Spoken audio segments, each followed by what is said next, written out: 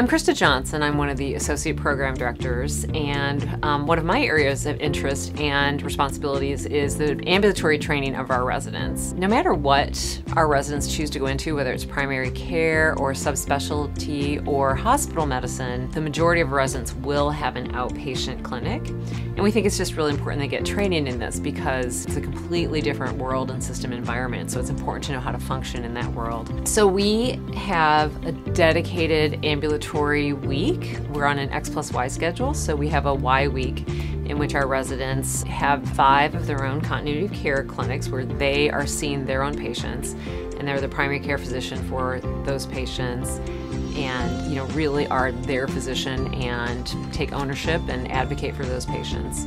And we have a lot of dedicated faculty who mentor our residents and are really dedicated to training them in ambulatory outpatient medicine. Our residents also have a chance to do 2 subspecialty clinics every Y week, so they can choose specialties they're interested in and potentially even have a long-term relationship with that mentor.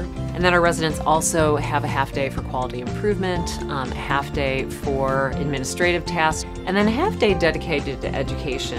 And during that time, we have a ambulatory workshop where residents have a chance to practice, hands-on, practical outpatient topics that they may not have exposure to otherwise. Then at the end of the Y week, our residents have that weekend off. So if you have any questions about our ambulatory training, please feel free to reach out to me. I'd be happy to talk to you and appreciate your interest in our program.